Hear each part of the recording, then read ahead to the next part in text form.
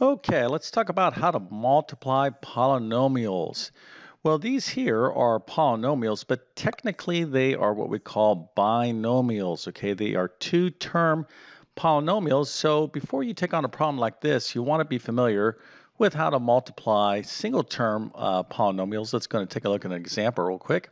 Something like 2x times 3x. So these right here, these are single-term polynomials. We call these monomials.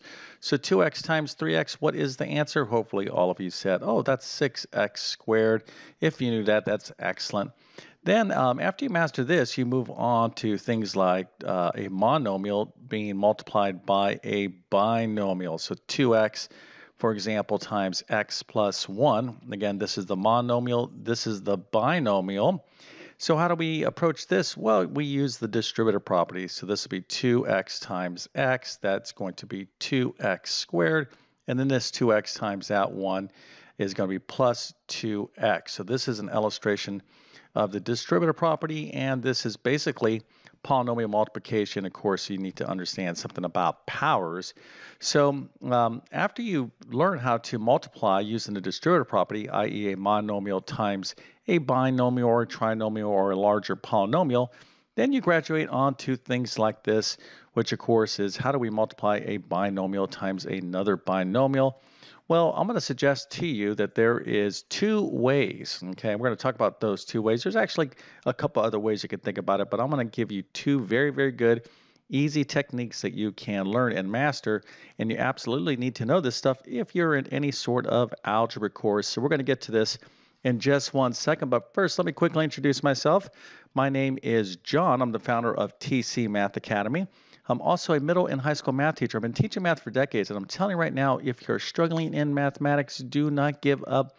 There is hope. All students can be successful in mathematics, but it requires great math instruction. So that's where I can help you out.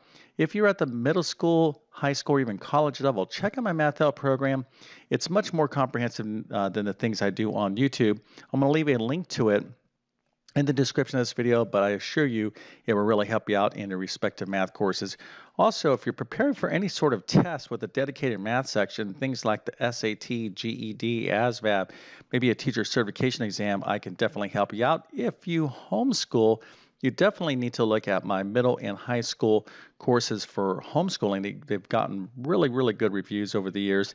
By the way, if you need some math notes, I'm going to leave links to my math notes in the description of this video. And if this video helps you out, don't forget to like and subscribe, as that definitely helps me out. Okay, so let's get into how to multiply a binomial times a binomial. Again, this is kind of a special case polynomial multiplication situation. And effectively, you can look at this two ways, okay? In the most traditional way that students learn how to multiply a binomial times another binomial is using a technique called the FOIL technique. So this technique has been around forever, but effectively it's just an acronym, and it stands for first, outer, inner, last, and I'm going to show you what that means and how we apply this acronym to actually find the product of these two binomials. So if this is what you're learning in class, that's excellent. But I also want you to think of doing any sort of polynomial multiplication as some sort of version of the distributive property, okay? And I'm going to actually highly recommend you thinking about all polynomial multiplication problems in this way, but we'll take a look at both techniques. You definitely need to know the FOIL technique, as it's going to be on most of your tests in any sort of fundamental algebra course that you're taking. So let's go ahead and do this product real quick, and we'll use the FOIL technique as our first tool here. Okay, so again, FOIL, F-O-I-L, stands for first, outer, inner, last. So what does that mean in practical terms? Well, let me go ahead and show you. All right, so let's take a look here at the F. That is, of course, the first. So what does that mean? Well, it means the first terms of each of these respective binomials. So if you look here, 2x and 5x are in the first kind of placement of each of these respective binomials. Okay, so this is the first, right? So you kind of have to kind of do some rote memory if you don't really quite understand this. So we're going to multiply 2x times 5x. That'll be our first. Then after we do our first, we'll move on to our O, which is our outer. Okay, so what is the outer? Well, you can see it's this 2x all the way over and this -3 right here. The outers are the very out ones, just like this. Okay, the most extreme left and right are the outers in terms of what the terms that we're going to multiply. Then that brings us to our next one, which is the inners. And of course, this is the inners right here. And it's basically kind of matches the outers in terms of the general pattern, but these are the inners, the innermost.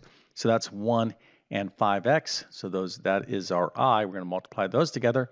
And then that leaves us with our last. And our last is basically the opposite of the first. Okay, so this is the last term of this binomial, and this is the last term of this binomial. So it's going to be 1 times this -3, and that will be our last. So when we're using the FOIL technique, just kind of, you can use little arrows like this, but over time you'll just get good at this. So we just basically have to do each one of these little products, okay? For example, when we do the first, we're going to go 2x times 5x, etc., etc. So let me go ahead and show you the results of doing this. All right, so here, I'll just kind of try to squeeze it in this way. So let's take a look at our first. Our first is going to be 2x times 5x. That is going to be 10x squared. Okay, again, you should already know how to multiply, as we talked about in the beginning of this video, a monomial times a monomial. Of course, this is 10x squared. So if you're confused about that, you need to do some review. But now let's move on to outer. Okay, so that's the first. Now our outer terms is going to be 2x times -3. Make sure you get that sign in there. So 2x times a -3 is a -6x. Okay, that's our outer term. Now we'll move on to our inner product. So that's going to be 1, +1 times a +5x, which gives us a +5x. That's the result of the inners. And then we move on to our last. So that's going to be 1 times that -3. Remember, you got to get that sign in there. If there's any negatives, and make sure you include those. So that's going to be 1 times -3, which of course is -3. All right, so we're not quite done yet. Anytime you do the FOIL technique, you need to clean up by adding like terms. So you can see here we have a like term of -6x and 5x. So when we pull this all together, we're going to always want to write things in standard form, highest to lowest power. So this would be 10x squared, -6x and 5x are like terms. So -6x plus a 5x is a -1x. So you just write that as -x. So that's our middle term here. And then lastly, we have this -3 right there. And this is our final answer. Okay, so how did you do? Did you already know how to do this? If you already know how to do this, I was just got to give you a nice little happy face, an A+ and a 100% for being an awesome algebra student. But let's take a look at this other way to think about this problem. And a matter of fact, I'm going to suggest that you think of all polynomial multiplication problems this way, because what I'm going to show you is a technique or a way to view this problem where this comes in handy whether you're dealing with, let's say, let's take a version here, like say 2x times x plus 1.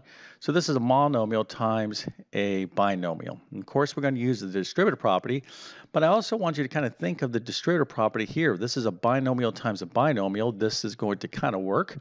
And then what if we had like 2x plus 1 times x squared minus x plus 9? So now we have a binomial times a trinomial. Okay, well, in this situation right here, the FOIL technique would not work. Matter of fact, let's make this super clear over here. And I kind of failed to do that, but I'm going to clear this up right now.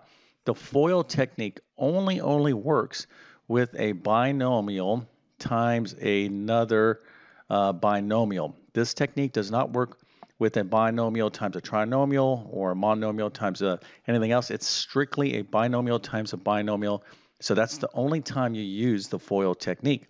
So now going back over here with the distributive property, the distributive property, we typically think of, hey, well, by definition, it's a monomial times a trinomial, binomial, etc.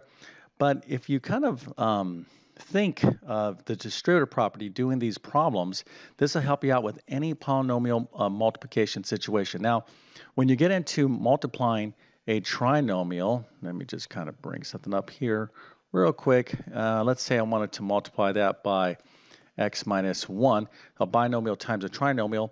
There are basically two other ways you can kind of think of this. They're kind of formally taught as a vertical approach and a horizontal approach or method, a vertical method and a horizontal method to multiply this. But again, as I teach algebra, I like to kind of simplify everything and not give you so many methods, just give you one method that can do all these problems. And this is the method here. I'm going to call this the distributive property or variation of it. Okay, so let's go ahead and take a look at it. Now you can see I have it written out here, but let me explain this first. So in the distributive property, I want you to take the first term of this binomial on the left. This could be a trinomial, it could be anything. Just take the first term. Okay, so here this is 2x.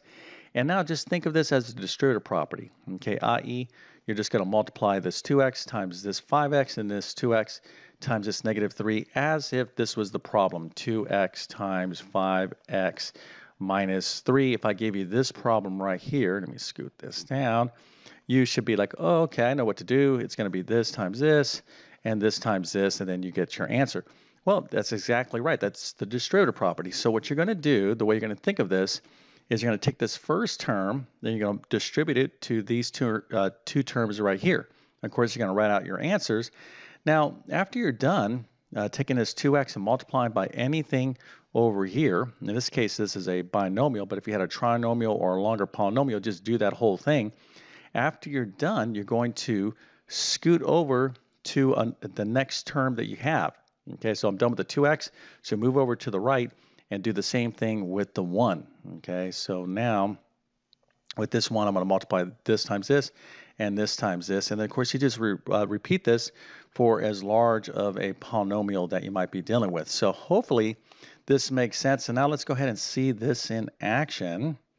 And here, I'm going to go, okay, 2x times 5x. So again, I'm just thinking this as a distributive property. That's 10x squared. 2x times this negative 3. That's negative 6x. Now I'm done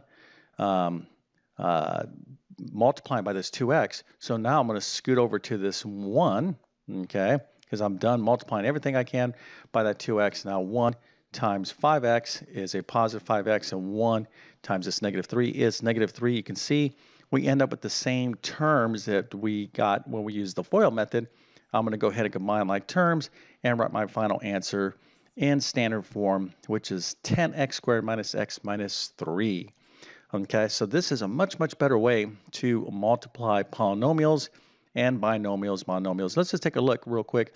If I had x plus 1 times x squared minus 4x plus 3, let me show you real fast how I would do this technique. I would start right here. This x, I would multiply this times this times this. Okay, I would get all my terms. And then once I was done, I would move over to my next term here. And I would go this times this times this. And get all my terms and collect up all the like terms and write this thing in standard form. Okay, so again, try to think of the distributive property as the main way in terms of multiplying all polynomials. But when it comes to special case polynomial products, i.e. a binomial times a binomial, you definitely need to know and understand that FOIL method. And if this video helps you out to like review the FOIL method or maybe learn it for the first time, don't forget to like and subscribe. And if you need additional help with polynomial multiplication or everything algebra, I'm going to recommend all my algebra courses I teach this pre-algebra and algebra 1, algebra 2, even pre-calculus, college algebra. It all depends on what level you're at and reviewing. So I would definitely start there. But I do have additional videos on my YouTube channel that goes over a ton of things about polynomials. So take a look at that as well. But with that being said, I definitely wish you all the best in your mathematics adventures. Thank you for your time and have a great day.